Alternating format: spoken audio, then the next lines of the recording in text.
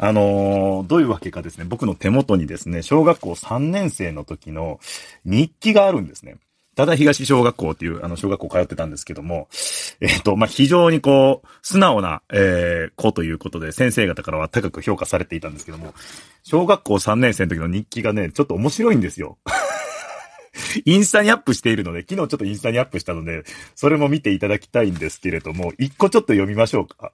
またインスタにアップしたのと、また別のやつちょっとどれか適当に選んで。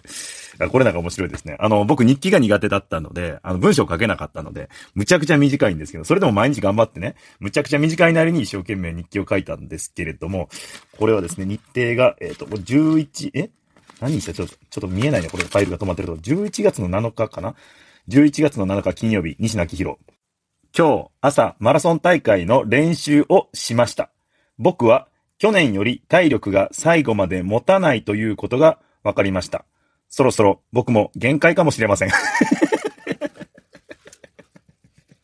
という小学校3年生で、体力の限界を受け入れているっていう。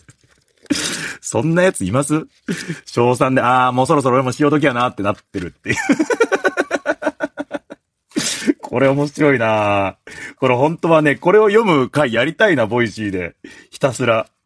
ちょっと日曜日とかこれやろうかな。ちょっとおもろいんですよ、僕の小学校の時の日記が。